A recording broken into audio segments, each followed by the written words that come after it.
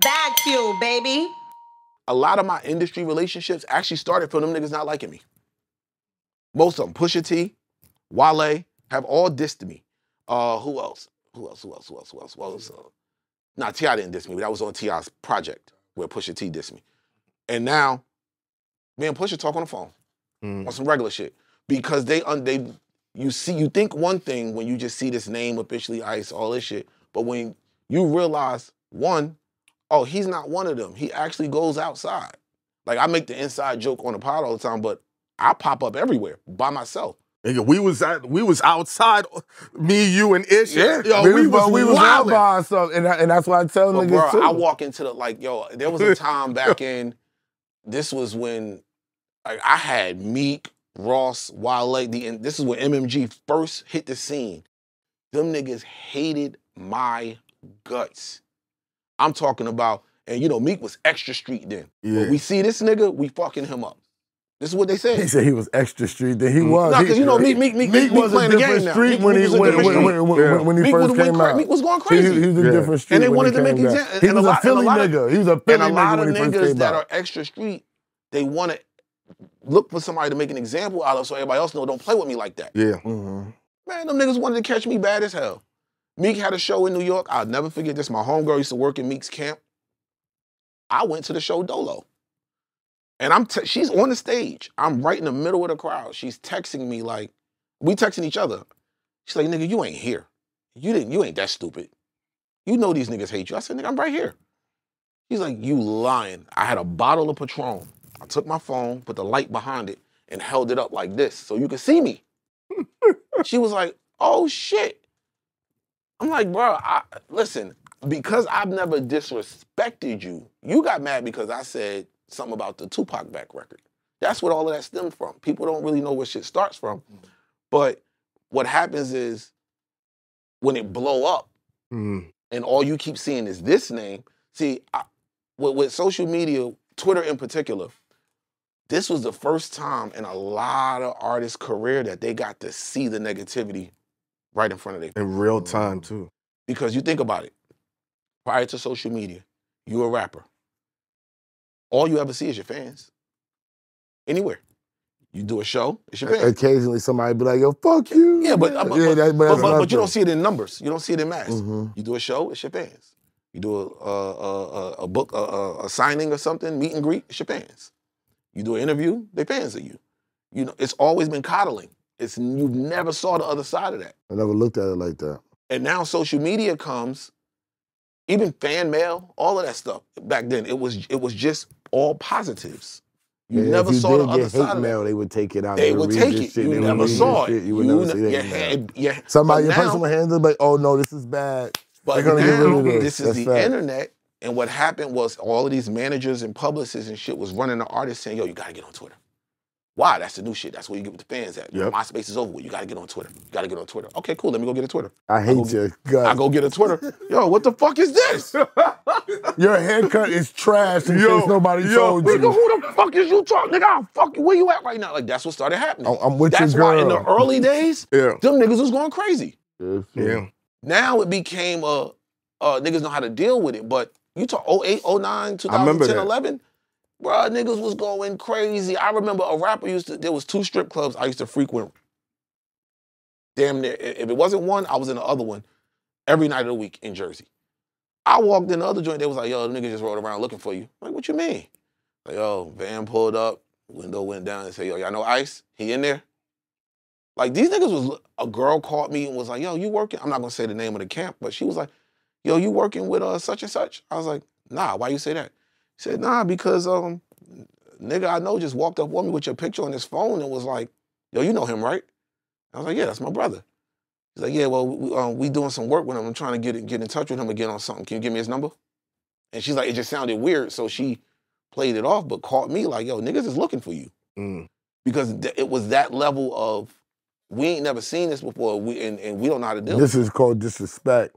To them, that's disrespect. Yeah, this is disrespect. And I want to go see who the fuck got the nerve behind this fucking Who is saying this? Like, I always go back to the Mano situation in Short Hills Mall, where Mano was in Short Hills Mall.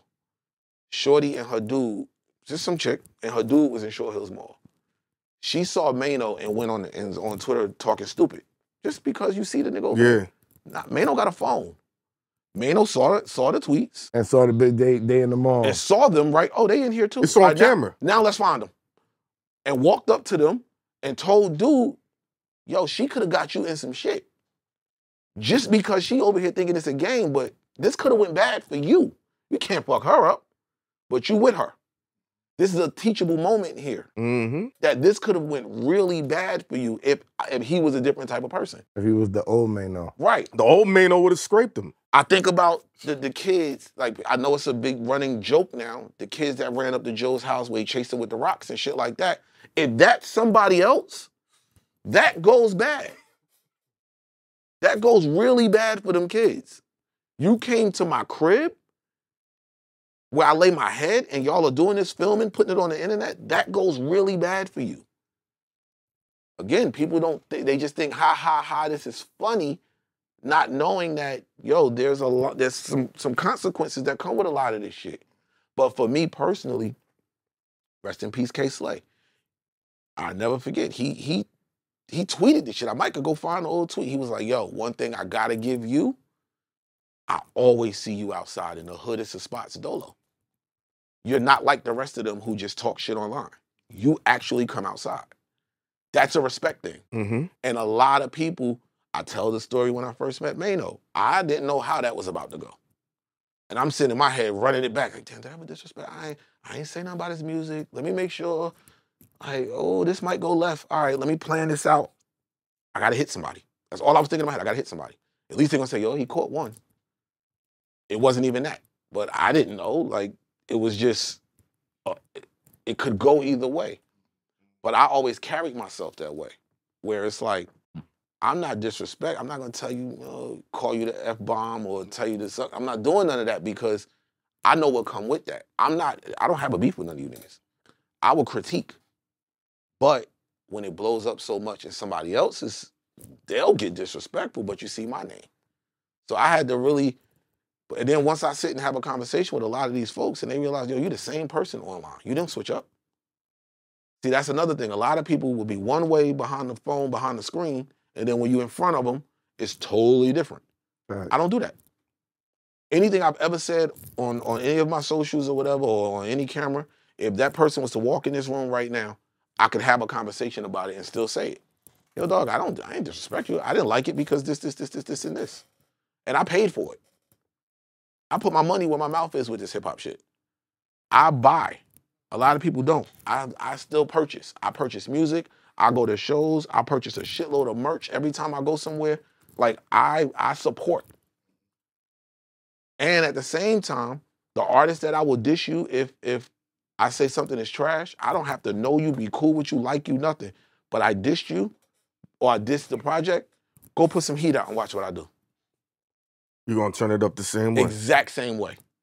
I give the same energy, whether me and you cool or not. And if me and you are cool and you put some bullshit out, I'm going to treat it as if it's bullshit. I've had these conversations with people that Jeezy is my favorite rapper of all time. That run he went on leading up to TM 103, I had 4 people from his camp on my phone like, yo, dog, you supposed to be this, how you saying it? Because y'all, look what y'all doing. And if I'm gonna call somebody else out about it, I'm gonna call y'all out about it too. Now, we cool.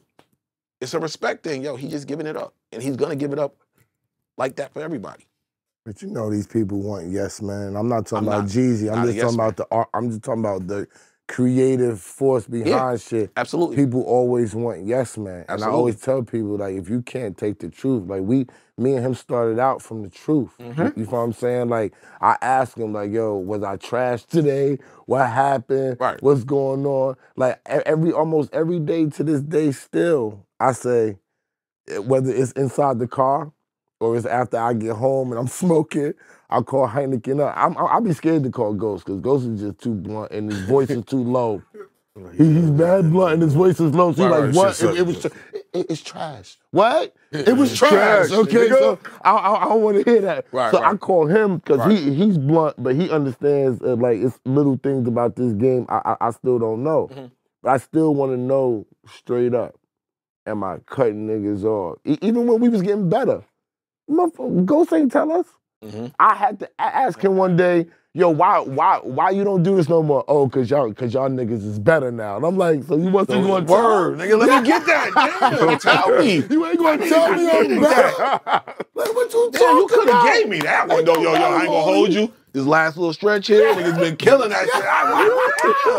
Hey, thank you. So, and because I'm the nigga that's gonna call niggas like, yo, nigga, your outfit crazy. Yo, you can't show up like that, Ghost, you bugging. So I'm the motherfucker that's gonna say something. So I feel like I have to welcome that in. You got to. You have to. To myself you as well. You have to, bro. You gotta be able to take it.